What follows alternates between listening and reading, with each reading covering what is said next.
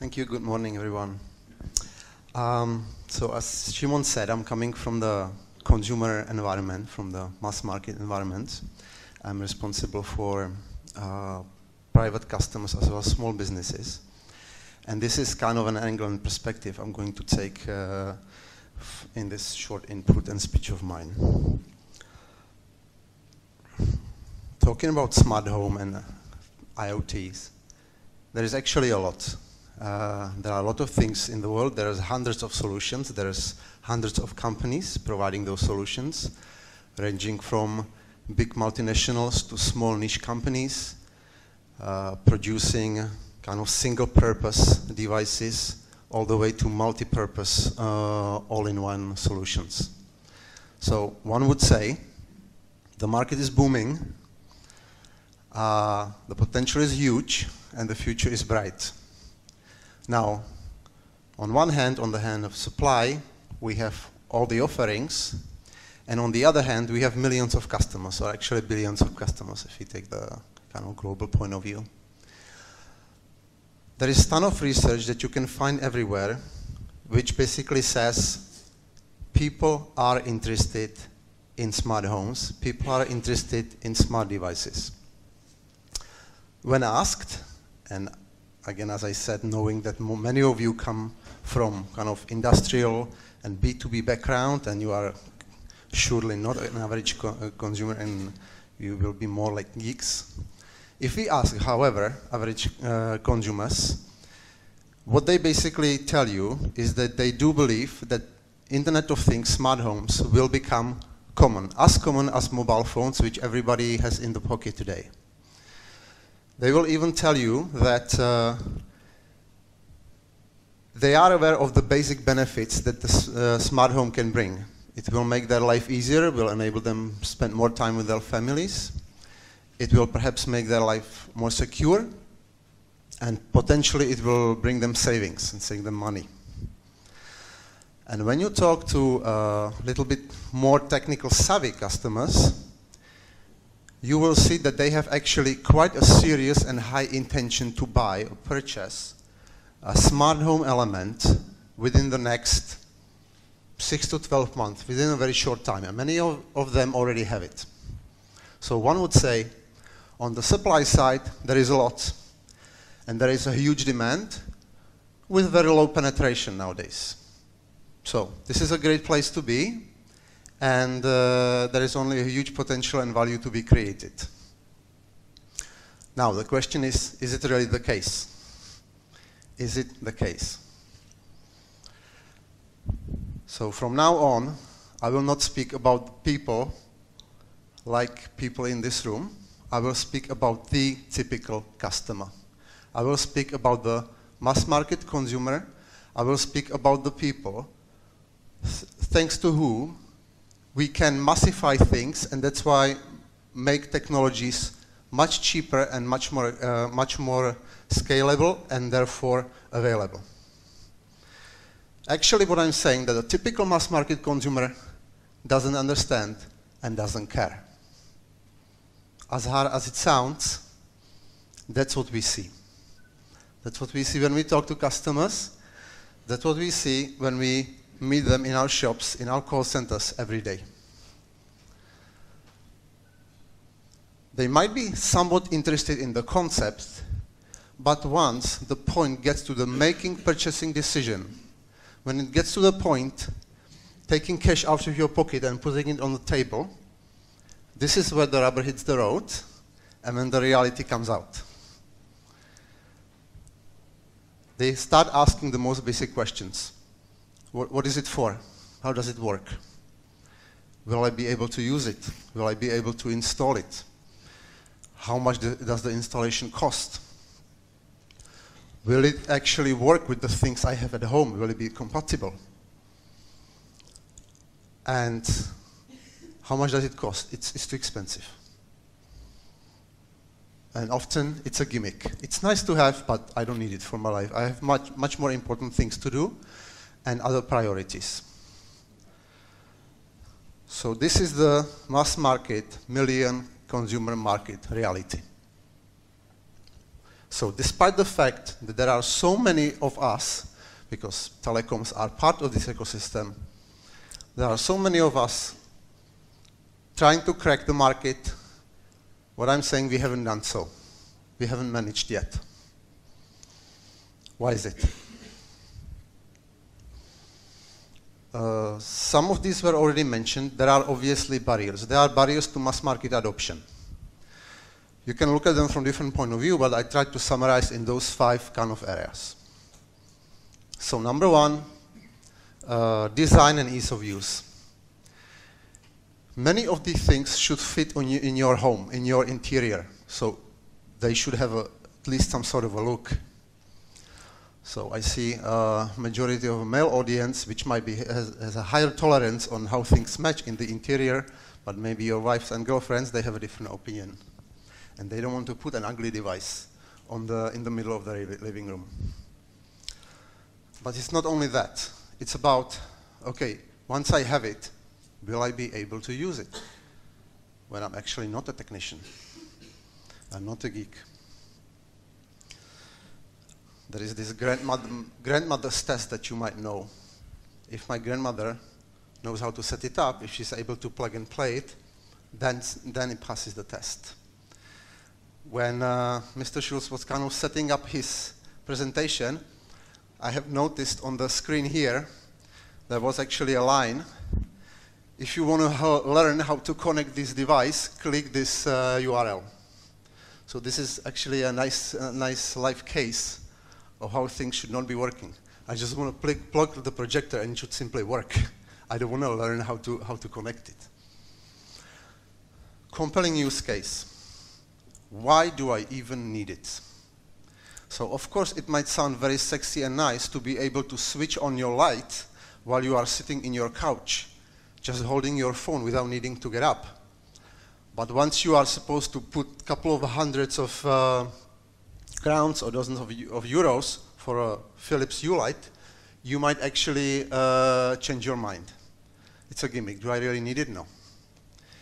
Well, once you turn this story into a story, what you can actually do is to turn on the light in your living room while you are at work, you are outside of home, in order to kind of minimize or reduce the risk of your home being burglared. It might be a different story and perhaps a little bit more appealing argument. There is this famous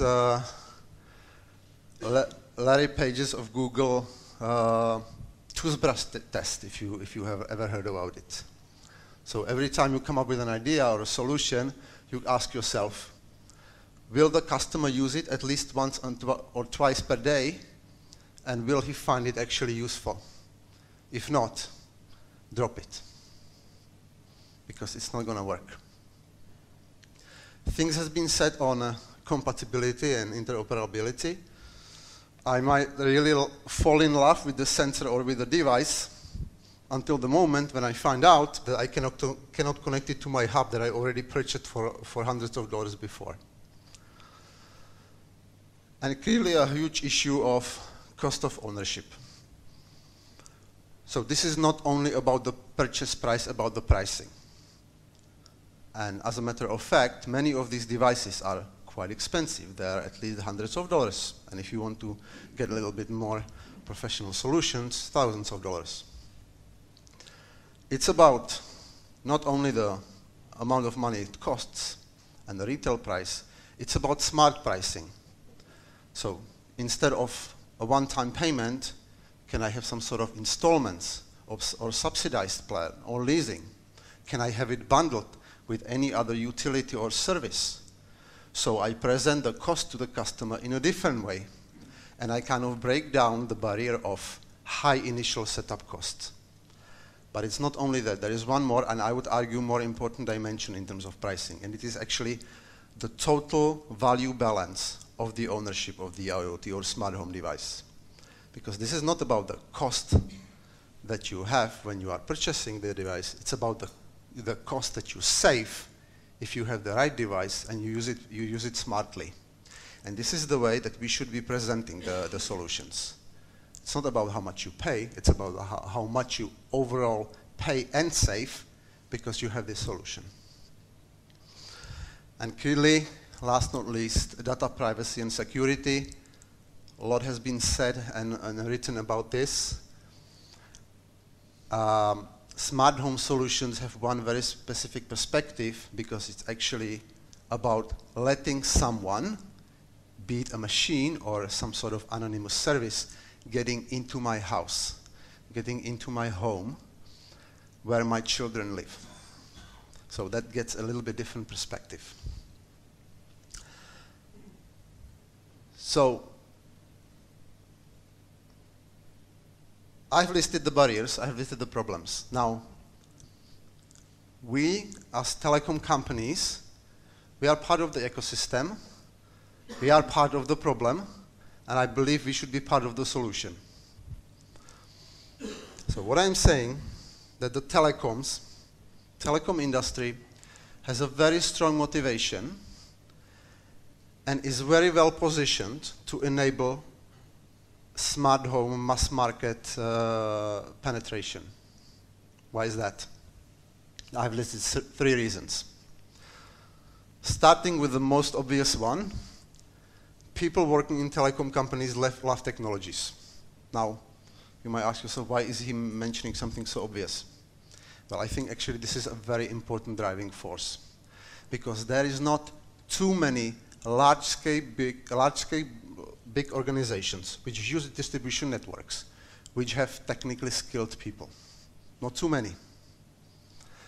Second, obviously there is value. There is cash to be made.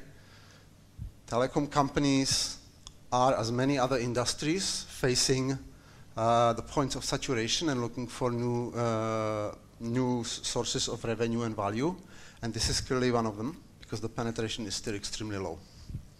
And third, and potentially most important, I believe telecom companies have one of the best, if not the best, go-to-market infrastructure.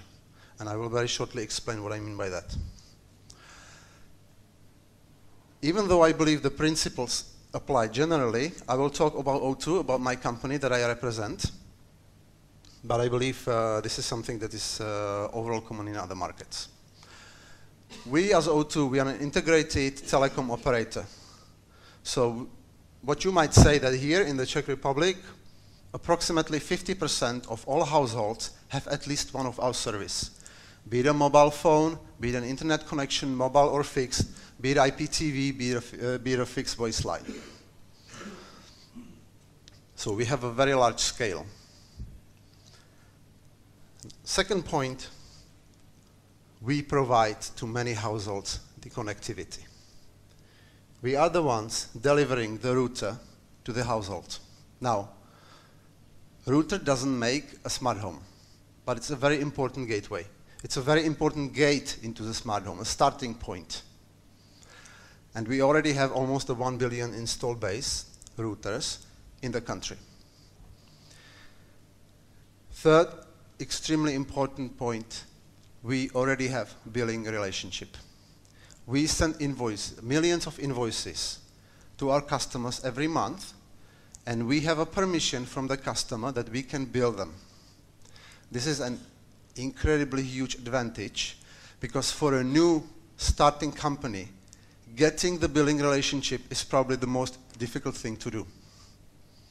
So, if we are smart and we create the right products, by actually smart bundles and add-ons, we can very quickly and easily bill customer for an additional smart home or IoT functionality or service without needing to set up anything, without needing to have any type of written agreement with the customer. Distribution channels. I think this is a key. Because if we talk about massification, this is to a big extent about distribution. And I'm not talking about distribution only from a point of view of selling. That is, of course, the case. But it's before the selling comes, what needs to come is education. It has been very clearly said by the 2 gentlemen talking before me. The market needs to be educated. and they need to be educated in a very smart and simple way. Now, the distribution channels, if strong enough, they play a very important role in education. Many of these things needs to be felt and touched. A common, different example, but very similar to this. Some of you who are from this market know that we have been, for some time, and recently intensively, marketing IPTV. We are the largest IPTV provider. And we have been trying to penetrate the Czech market with IPTV solutions. Now, if you say O2 TV or IPTV to a customer, to a regular, typical consumer, the person doesn't know what you mean. The people have no idea, they don't understand the concept. Because TV is the TV set from Samsung that I have on my table, and it's the Czech national broadcasting that I get through the wire I have on the roof. So when you say O2 TV, what exactly do you mean? Is it a TV channel that you are trying to sell me? Or is it actually a new device? Is it a new Samsung, O2 Samsung type of device? So, as crazy as it may sound, this is actually a very, very big penetration barrier standing in between us and the mass market kind of scaling up. In terms of distribution, we have more than 150 shops. We have hundreds of retail partners. We have in the consumer call centers around 1,000 operators, and they can all help and help us educate and penetrate the market with the right solutions. And last but not least, we can influence this. As it was clearly shown before, and it's clear to you, this is and will be a very important remote controller of anything that you have in your home. Now, if you look at our customer base, to a large percentage of customers we actually sell this, so we are somewhat able to pre-install the right applications on the phones. And to the other part of the customers who buy the device in the open market, we can provide it and push it over the air. So, it's a very important part of the puzzle and of the ecosystem that we as an integrated operator also own. And these are the things that actually make the smart home. Now, can we do it alone? Not a chance, because we don't have the capability, capacity, and knowledge to actually produce the IoTs. It's more some of you who can do it. We can package it nicely, we can bundle it with our existing products, and we can try to educate and sell it to the market. But we need partners like you to help us and do it together with us. So I'd like to close my short presentation with a simple statement. O2 is absolutely interested in the smart home business and in the IoT business because we see value there. Second, we are already working on it. You might not see the things on the market yet, but we are very intensively working on it. Third, we need partners like you, local, international, to help us build things together. So I'd like to close with kind of a request. If any of you has any sensible idea that you feel is worth discussing with us, please come, discuss. And I can promise that we'll try to evaluate any option that you put on the table. Thank you.